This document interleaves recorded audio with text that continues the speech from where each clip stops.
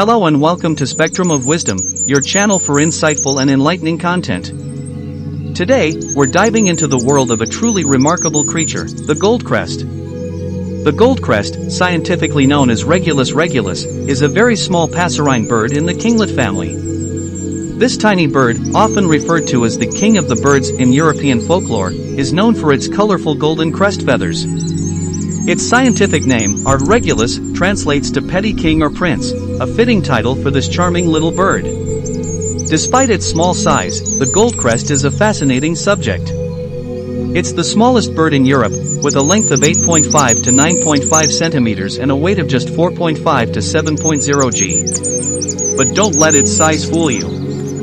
This bird is constantly on the move, searching for insects to eat.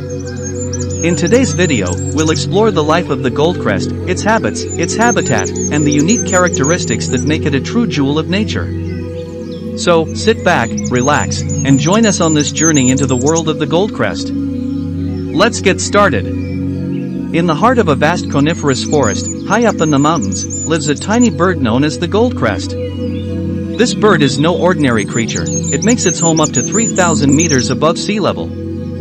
Its world is a symphony of spruce, larch, Scots pine, silver fir, and mountain pine. It even finds comfort in man-made landscapes where introduced conifers like Douglas fir stand tall. The woods teem with these birds, with densities reaching up to 591 pairs per square kilometer. In fact, Goldcrests constitute over 60% of all birds found in the plantations of Welsh Douglas fir and Norway spruce.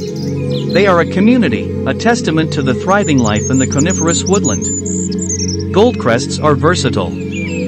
Unlike their more specialized neighbors, the Eurasian nuthatch and the Eurasian tree creeper, who forage on tree trunks, Goldcrests do not need large woodlands. Their population density is independent of forest size. Once the breeding season is over, they readily move into deciduous trees and shrubs, heathland, and similar more open habitats.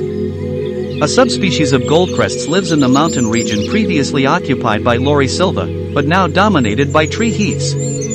They are common only in that habitat, becoming rare in pine forests, where they occur only where tree heath is also available.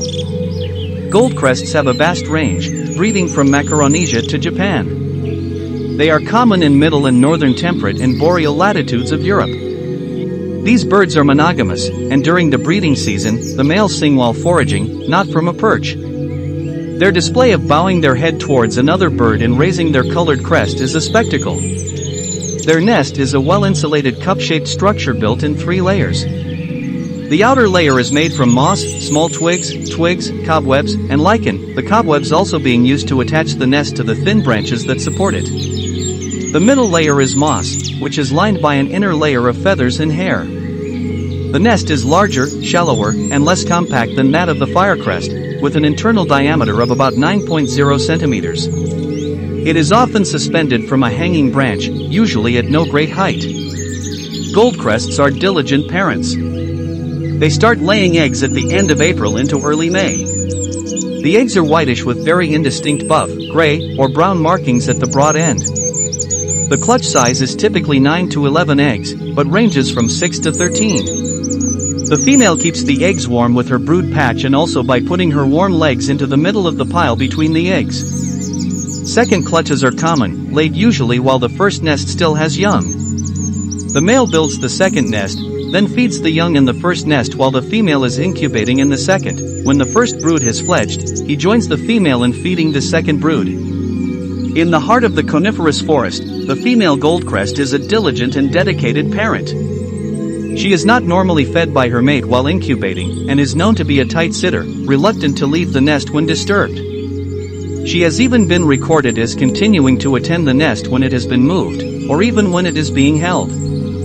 The eggs are maintained at a steady 36.5 degrees Celsius, with the female regulating the temperature by varying the time spent sitting. She leaves the nest more with increasing air temperature, and incubates more tightly when the light intensity is lower early and late in the day. The incubation period lasts for 16 to 19 days, after which the chicks hatch and are brooded for a further 17 to 22 days before they fledge. Both parents feed the chicks and fledged young, and in very hot weather, the female has been noted as taking drops of water to her chicks in her bill.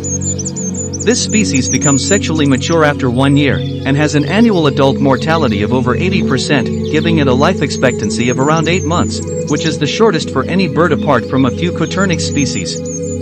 The Goldcrest's diet consists of a wide variety of prey, especially spiders, caterpillars, bugs, springtails, and flies. Larger prey such as oak bush crickets and tortrix moths may sometimes be taken. Flying insects are taken in hovering flight but not normally pursued. There is a record of a Goldcrest attacking a large dragonfly in flight, only to be dragged along by the insect before releasing it unharmed.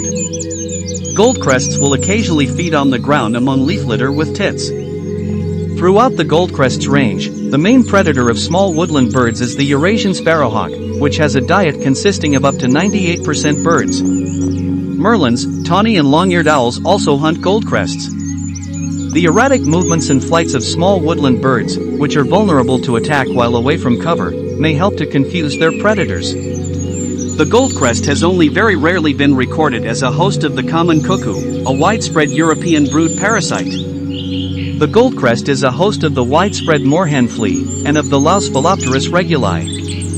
The Amblycerus mite Ricinus frenatus has been found on the eastern Goldcrest subspecies, and at the other end of the range in birds of the nominate subspecies on the Faroes and in Spain. These lice move over the host's body, and have strong mouthparts that pierce the host's skin so that they can feed on blood, and sometimes feather material. A number of feather mites have been recorded in the genus Regulus. These mites live on fungi growing on the feathers.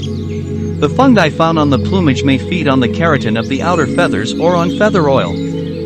Aristotle and Pliny both wrote about the legend of a contest among the birds to see who should be their king, the title to be awarded to the one that could fly highest. Initially, it looked as though the eagle would win easily, but as he began to tire, a small bird that had hidden under the eagle's tail feathers emerged to fly even higher and claimed the title. Following from this legend, in much European folklore the wren has been described as the king of the birds or as a flame-bearer. The fiery crowns of the Goldcrest and Firecrest make them more likely to be the original bearers of these titles. Despite its small size and humble appearance, the Goldcrest has had a significant impact on literature, even being the subject of Charles Tennyson Turner's short poem, The Gold-Crested Wren, first published in 1868. This tiny bird, with its fiery crown and resilient spirit, continues to inspire and captivate those who are fortunate enough to witness its life in the heart of the Coniferous Forest. Thank you for joining us on this journey through the heart of the Coniferous Forest, home to the resilient and inspiring Goldcrest. We hope you've enjoyed this exploration of nature's wonders as much as we have. If you found this video enlightening and want to continue learning with us, please consider subscribing to our channel, Spectrum of Wisdom. Don't forget to hit the bell icon to receive notifications for our upcoming videos. We appreciate your support and look forward to bringing you more content that illuminates the wisdom found in the natural world. Until next time, keep exploring, keep learning, and remember, wisdom is all around us. Goodbye and take care.